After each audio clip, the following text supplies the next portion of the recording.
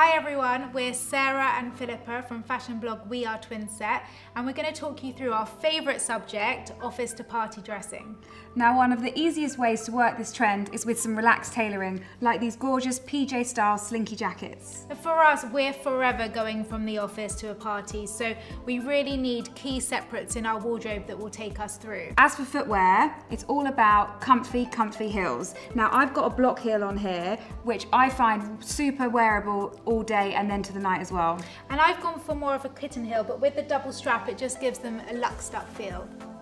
Cold shoulders, they've been around season after season, but we will tell you they're definitely not going anywhere yet. We've got a fair few in our wardrobe and we're proof that you can wear them to the office. Key to remember here is try pairing it with a wide leg trouser or a classic 7/8 trouser. Keep it really sleek at all times. The item that we both have in our wardrobes time and time again, season after season, has got to be the leather jacket, and we really love this really super chic biker style.